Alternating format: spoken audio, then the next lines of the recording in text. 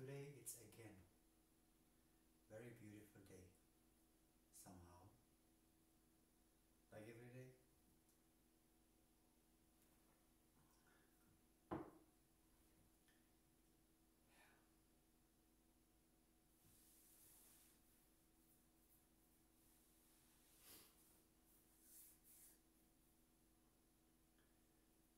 Oh, it's kind of we have a little cold here. 21 degree, 21 Celsius, no Fahrenheit, and outside is 24. This house is just mystical. Outside is 24, here is 21. I have cold feet. I'm thinking to make a fire to warm the house up.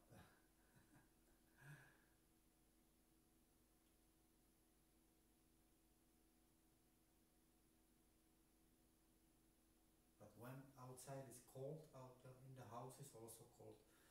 We have not done yet isolation of the house, so the walls have like 25 centimeters. Hilarious. Yeah, we would like to do it next year.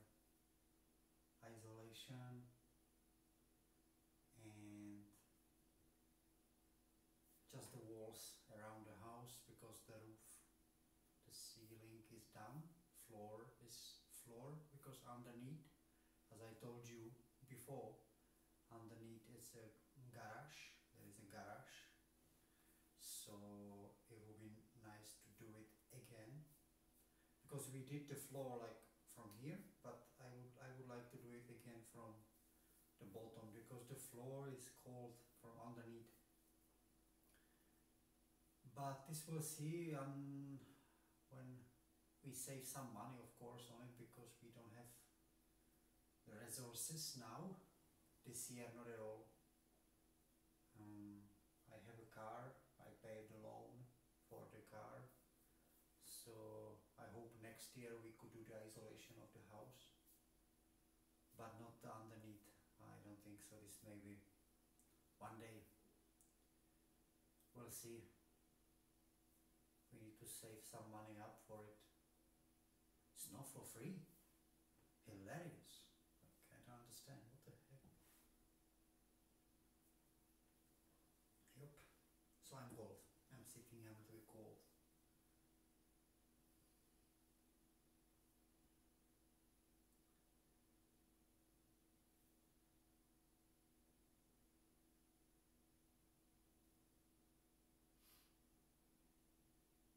And you?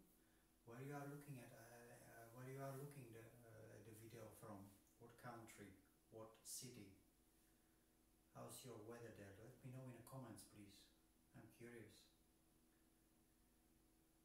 Maybe you're looking at from Alaska or Hawaii or Siberia or England, Canada, China, Australia, New Zealand, Mexico, South America. I've been in South America. Beautiful. I mean, I've been in Peru. Yeah.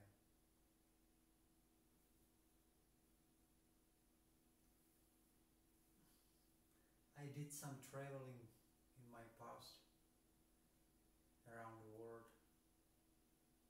That's how I learned my English. No books, no school. Yeah, just one day I just left my hometown and just a Google Translator in my pocket. And Nexus, the phone I had was a Nexus 5, the red one, Nexus 5. I think Nexus 4, it was a red back. It's like on the back was plastic red Nexus, a Google's phone in Android.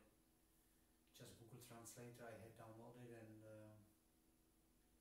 offline, like that I can use it in offline. So obviously I'm from Czech Republic, so I downloaded Czech language, English language, and then this was enough, Czech English, and that's how I was like typing always, showing the phone on the weather, airport, hotels, on the streets, wherever I went. My first country was Thailand. I travel a lot at the north. Every country I visit, I want to always see the locals more than the touristic spots. So yeah, that's how I learn English. Amazing. Amazing how this thought process lead from I have cold feet and we have not done isolation on this house yet to I travel in Thailand.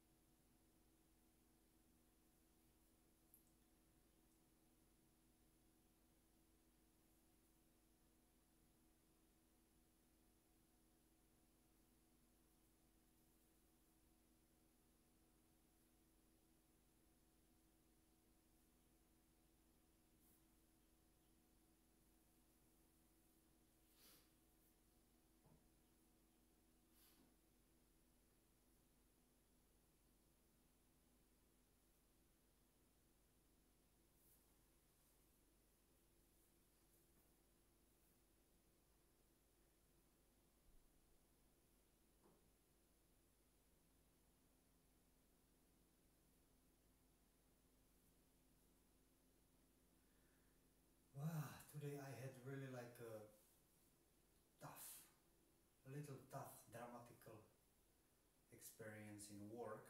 It was something really.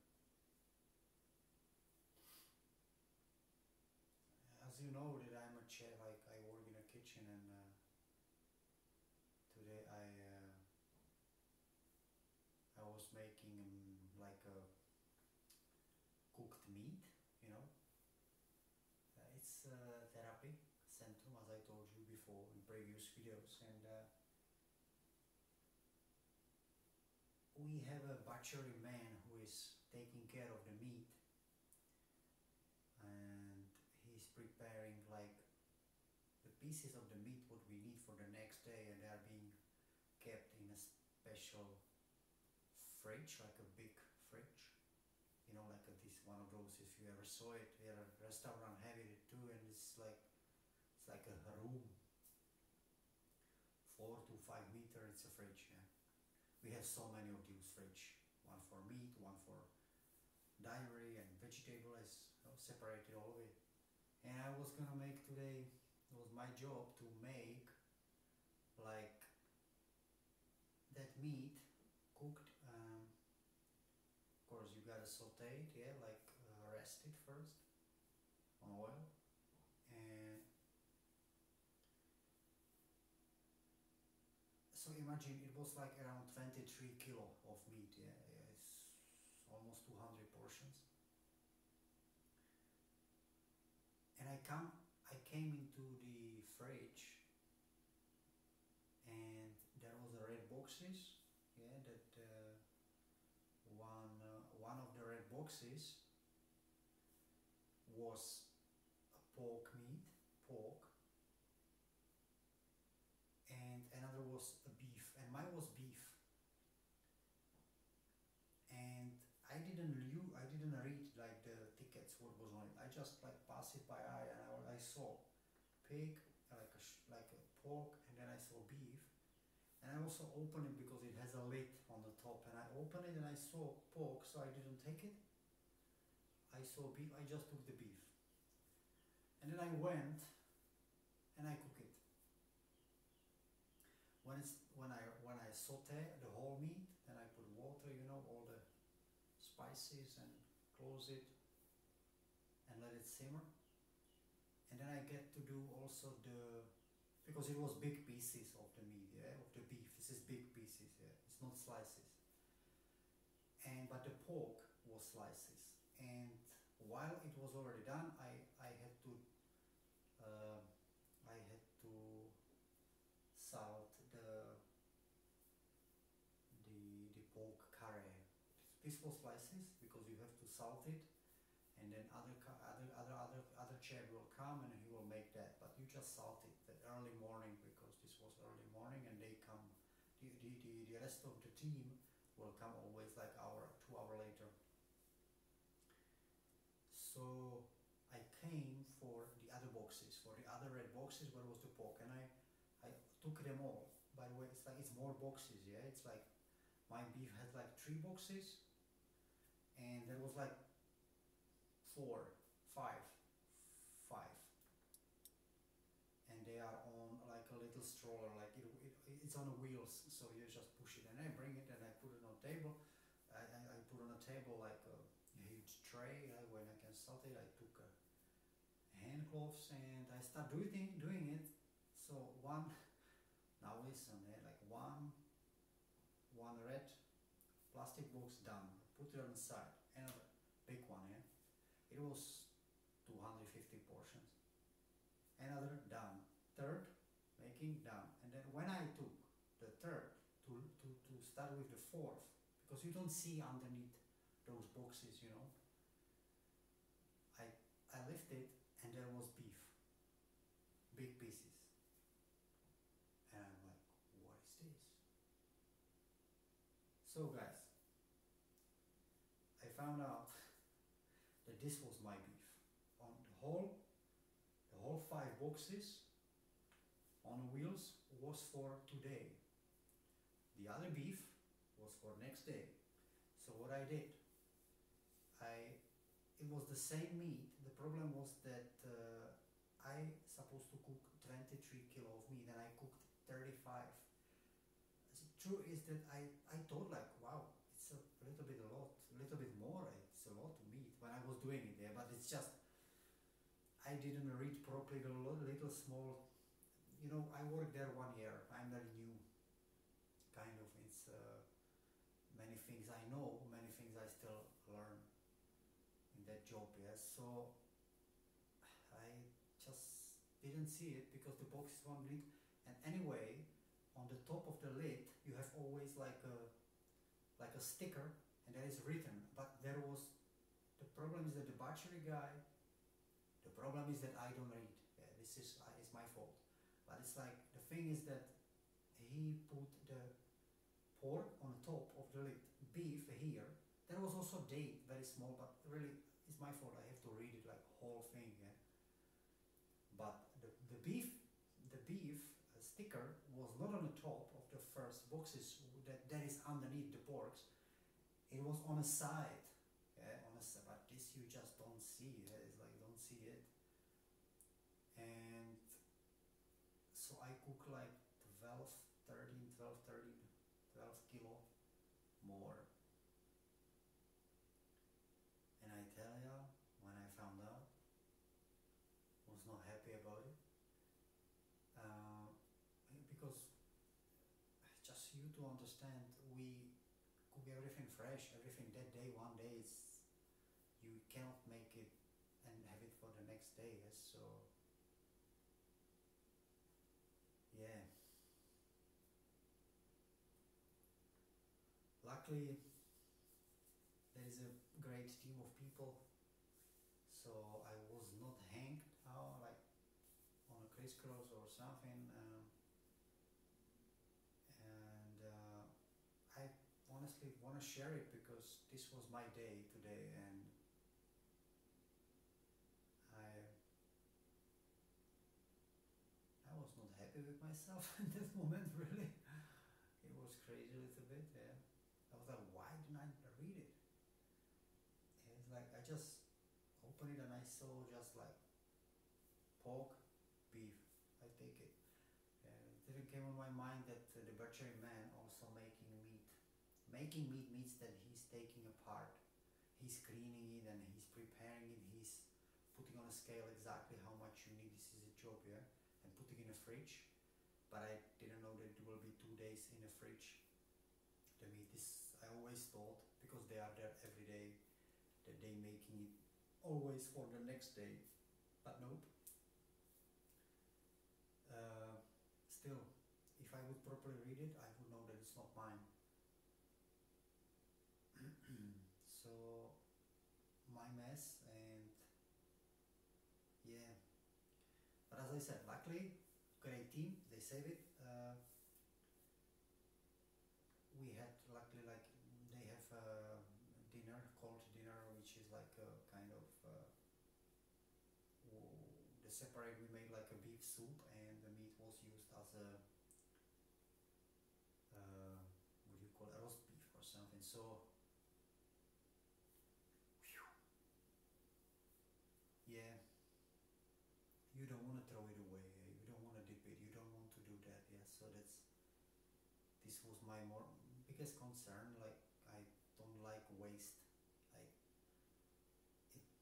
it here in my house, and like it happened like very rarely. I don't know if it's ever happened, apart of when you have so many apples on the table and you just don't eat them some days, and you have some little mold, so you just take a little knife and you cut the mold off, and this is only what we kind of throw away. Like, we don't really waste food and or throw it away stuff. Like, this is what we don't do. We don't do huge shopping and then it's rotting half of it in the fridge. Yeah.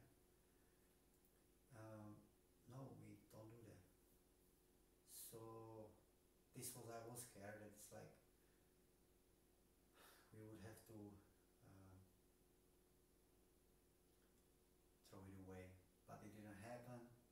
It was great actually, and everything was amazing. So, but the first few hours I thought that I messed up pretty well, like very badly. Well, not really pretty, but very badly. And I tell ya, this time I'm gonna read every little. I don't care. I will read it always. Yep, this was my drama today in a work. Once a while.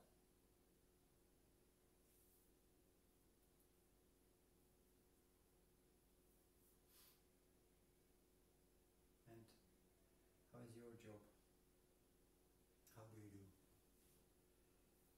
Is there actually any chef or somebody who's working in a kitchen too? I actually work in many places, like not places just as a chef, but like different kinds of job I did also too.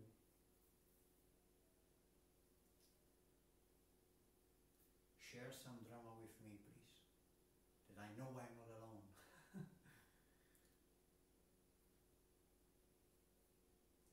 So, because my feet are freezing here,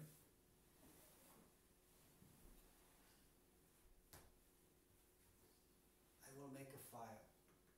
The good thing is about 24 Celsius outside and 20, no, not 20 here, is that you need like 3-4 of wood pieces, like of this, like, you know, 3-4-5-4, and the house is completely warm, and for half a day, because outside is not cold. So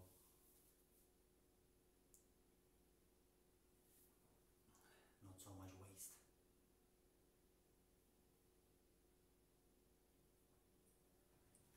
Have a nice rest of the day. Papa, choose. Bye. See you next time.